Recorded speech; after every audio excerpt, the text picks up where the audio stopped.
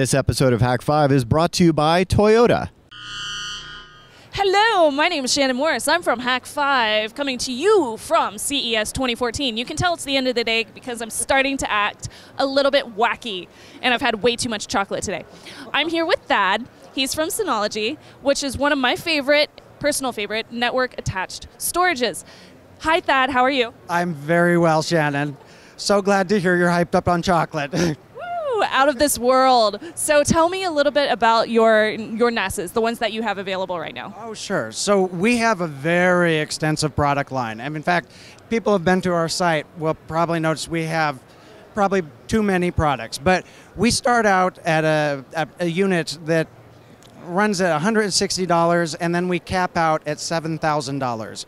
Yeah, so we have a very dynamic range, and the thing that I could say is unique about that is that all of our products run the same operating system. So whether you're entering in at the $160 level or up to the top of the line $7,000 model, it's the same operating system across the board. There's no learning curve.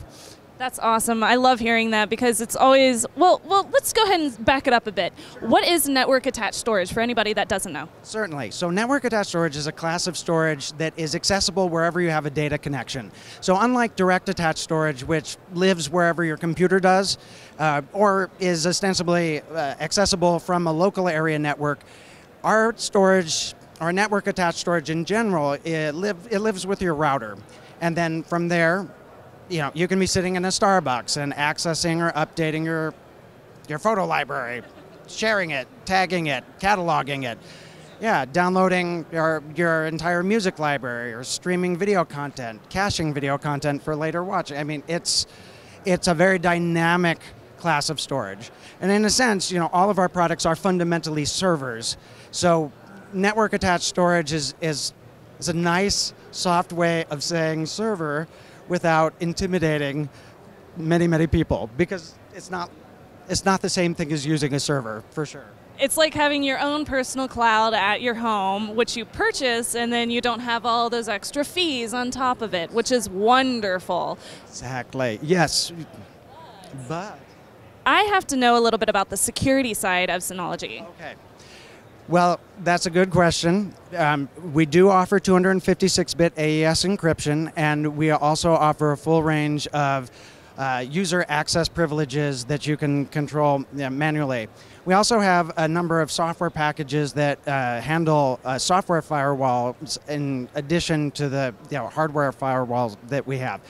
But as we are continually learning, sadly, every week, the NSA has access to any information that's being transmitted outside of your home, out of your local area network. So nothing is really secure anymore, even if it's 256-bit encryption. So I feel wonky saying that our product is fully secure because we now know that nothing is. Nothing is secure on the internet. And yes, you're right. We do try. Yeah. So as a home user, as somebody who has tons of photos and online video podcasts, what would you suggest that I would buy from Synology? Well, I would suggest one of our expandable units. I like to sort of break our products down into two categories. We have fixed bay units, where the volume of storage is limited to the number of bays that you have in the device. You can plug in like external USB and eSATA devices that don't show up as part of that volume, but are network accessible once you plugged in, but you are limited in that sense. Then we have expandable units, like the units behind us, that are either 2-bay units expandable out to 7, 5-bay units expandable out to 15, 8 out to 18, and on and on. So those units, especially if you're a media junkie like myself, I never want to have to touch a DVD again. I want to rip all of my content and just be able to stream it whenever I want it, because Netflix loses things. I would personally want to start with either the 1512 Plus or the 1513 Plus.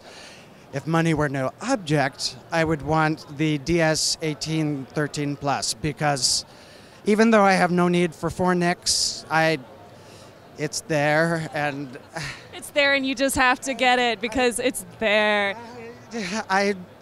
Technolust.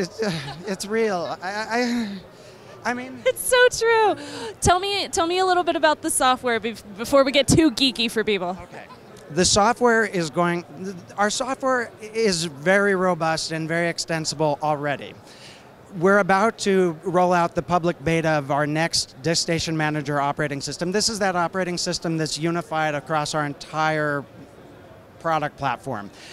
DSM-5, I mean, in a real sense, and I get raised hairs, is going to be a totally groundbreaking launch for us.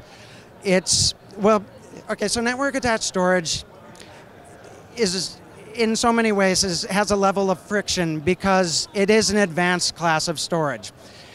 So there's a level of user accessibility that goes beyond the average user. That's why we start our marketing towards enthusiasts and prosumers, because it is more hands-on. Now in DSM-5, we've had a background function called Quick Connect that had made it possible to access certain files like audio and photographs remotely without any port configuration. In DSM-5, that Quick Connect feature is now the entire operating system is incorporated into it. So when you install DSM-5, you're invited to either create or import an existing Quick Connect ID, create a password, and then by the time you have a volume created, all of your content is available remotely without any port for configuration, without any router configuration at all.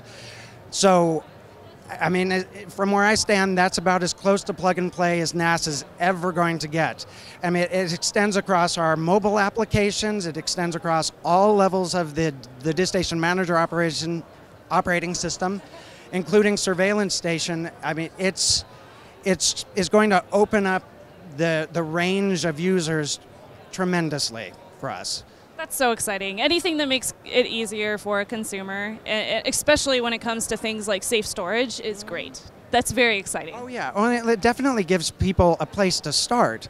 I mean, and one thing I would say, so in the next couple of weeks when we do roll out the public beta, the live demo of our operating system that lives on Synology.com will switch over to DSM-5, so users will be able to play with the interface without having to buy anything. Give them a sense of how usable it is. They can go into the package center and see how they can build their disk station out to be a web host, to be a WordPress blog, to be an iTunes server, a media server, a voice over IP server, however they want to make their disk station their own. That's so cool. I'm so excited to check it out myself. Yeah, these things are awesome. I definitely recommend them myself just because, you know, they're simple and they're strong and they're hardcore. So, Thad, where can people find more information? Certainly. Well, you can find more at Synology.com. That's Synology. We're also on Twitter at Synology and also Facebook at /Synology. Yeah, and yeah, we'll have a lot more to show as the weeks roll out, so keep your eyes out for the DSM-5 beta. We'd love people to beta test it. The 3 most active testers will win new disk stations of their own, so please, we want to make this a kick-ass launch. That's great. I like the idea of this. I'm going to be one of those 3. Watch out, world. Thank you so much. It was a pleasure to speak with you, and I'm sure I'll see you at the next convention. Wonderful. I hope so. It's been a pleasure, right? If you want to find more information about Synology and CES, you can go to revision3.com/CES 2014. Thanks once again to Toyota for sponsoring our CES coverage.